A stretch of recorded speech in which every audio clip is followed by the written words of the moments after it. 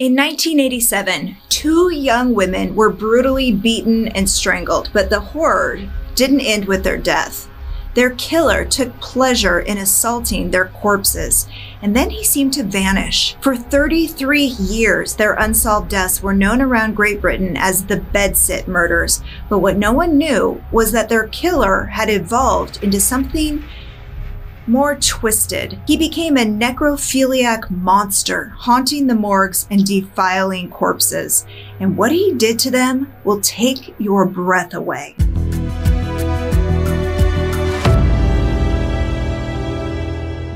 I'm Amy, and you found True Crime Recaps. Now, the last day of 25-year-old Wendy Knell's life was uneventful. Until it wasn't. June 23rd, 1987 found her working her regular shift at Supasnaps, a photo development center she managed in Tunbridge Wells, England.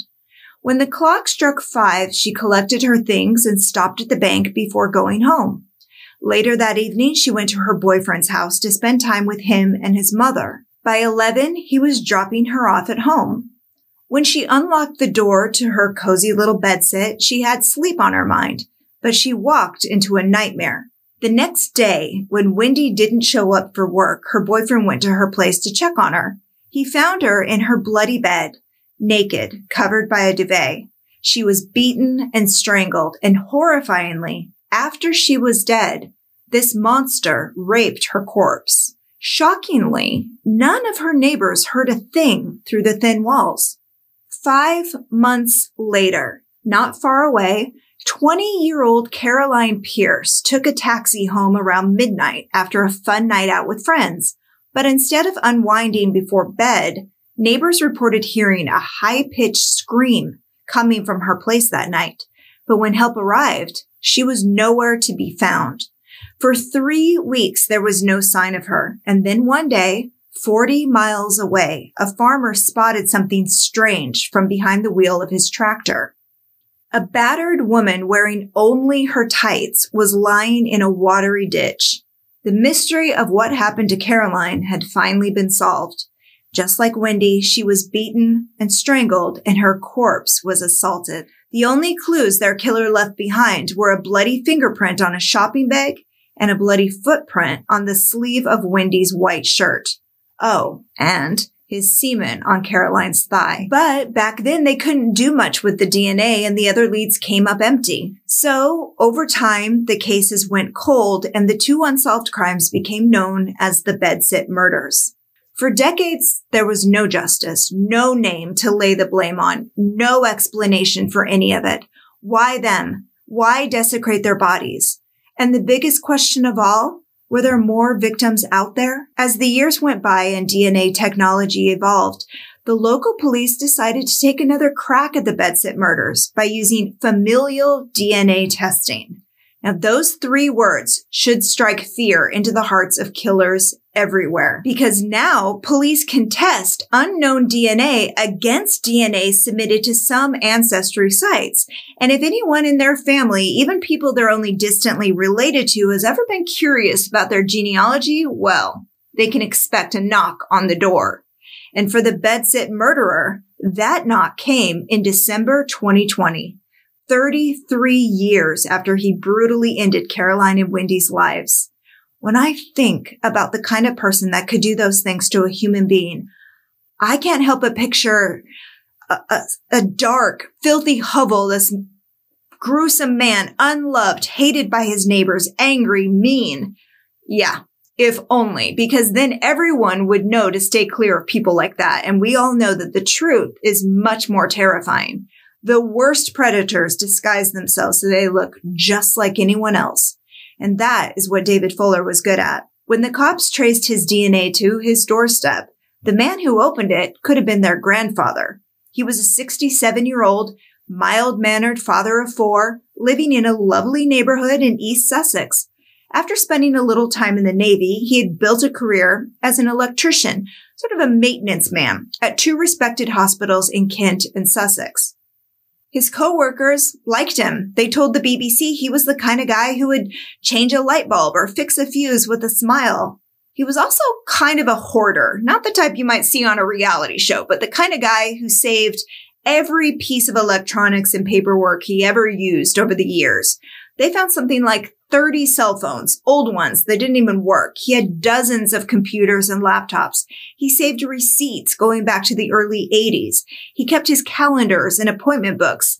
So why Wendy? Why Caroline? What connection did he have to them? Well, as they sorted through 250 boxes full of stuff, they got their answer. Over the years, he'd taken hundreds, maybe thousands of pictures of this and that. And in one picture taken in 1989, he's lying on his stomach in the grass, enjoying a picnic, and the soles of his sneakers are showing. The same sneakers that stepped in Wendy's blood and left its mark on her white sleeve 2 years before.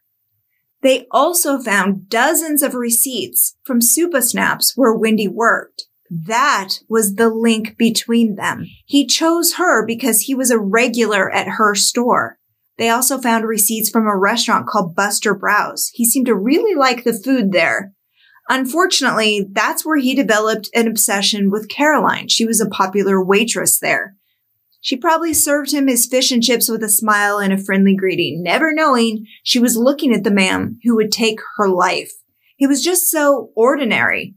No one would have believed he was so evil. Not his 3 wives, not his 4 children, not even his neighbors had anything bad to say about him, other than that he was more quiet than normal, and he kept the blinds drawn more often than the rest of the houses on his street. But otherwise, they do remember him washing his car a lot. It seemed like a strange quirk back then until they saw him taken away in handcuffs. And in hindsight, they remember hearing him driving away at odd hours, like at 2 or 3 in the morning. And when you hear where he was going, well, you won't forget this story in a hurry. Let's just say the police had no idea what kind of a monster they had in custody. Hidden in a secret compartment behind a closet cabinet in his home office were 4 hard drives packed with millions of depraved images and videos of him abusing hundreds of dead women in the morgue of a local hospital. It made no difference how young or old they were. He assaulted women of all ages. At least 3 of them were children, and the youngest was only 9. His oldest victim was 100, and not only did he record himself abusing their corpses, but he organized the pictures and videos according to what he did to them. He labeled one folder, Best Yet, and he even went back to some of the same victims to abuse them multiple times.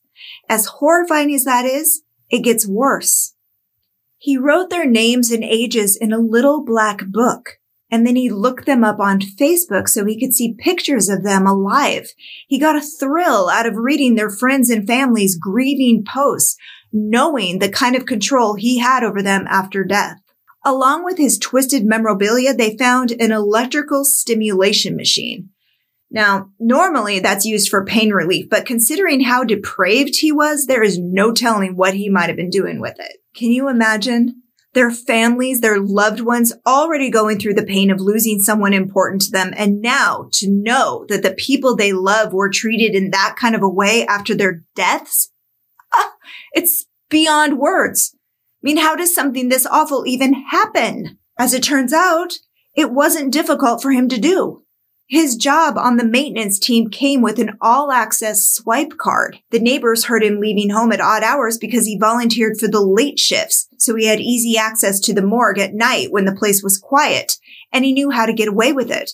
According to the BBC, one end of the room can be seen on security cameras, but the other end, where the post-mortem exams happen, doesn't have any cameras. And that is where he did his sick photo shoots. He carried on like that for 12 years, right up until the day they caught him.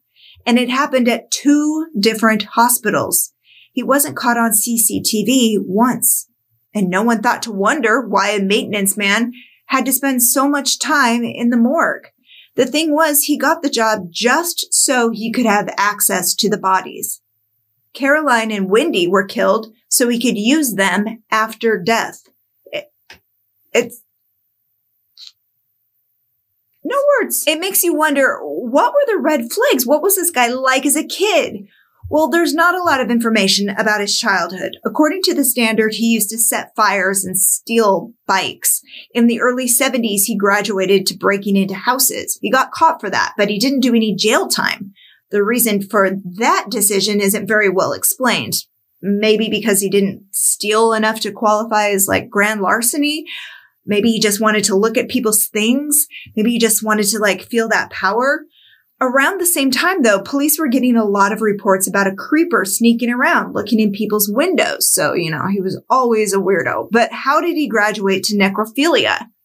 So I checked it out on Psychology Today, and according to them, not even the experts know for sure how and why this disorder happens. Honestly, the way I was reading it, it's super disturbing, like to everyone. Doctors, laymen, all of us, we're all super disturbed by this. Some experts think they do it because they want a partner that won't resist, someone that won't judge them or pressure them. It's the same reason some people prefer sex dolls, but obviously like way, way more twisted. And based on his interview with the police, not even David knows why he did it, or if he does, he's not saying. At first, he just lied and he denied the murders, the rapes, the desecration, everything.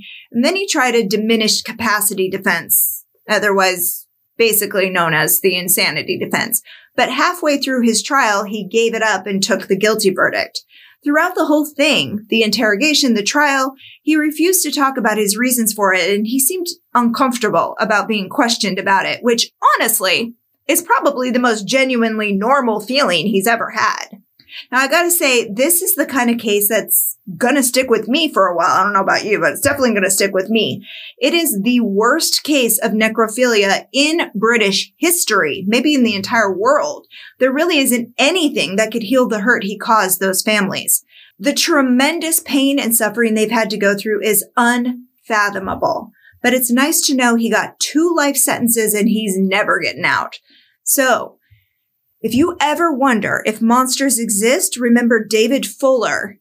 And you know that they do. I, for one, am thankful that he's behind bars. But what do you think of his crimes? How would you feel if you found out your dearly departed loved one was a victim of something like that? Let's vent about it in the comments below because I have some thoughts. Meanwhile, if you like getting all the crime in half the time, it would mean a lot if you subscribed and hit the bell so you never miss a story.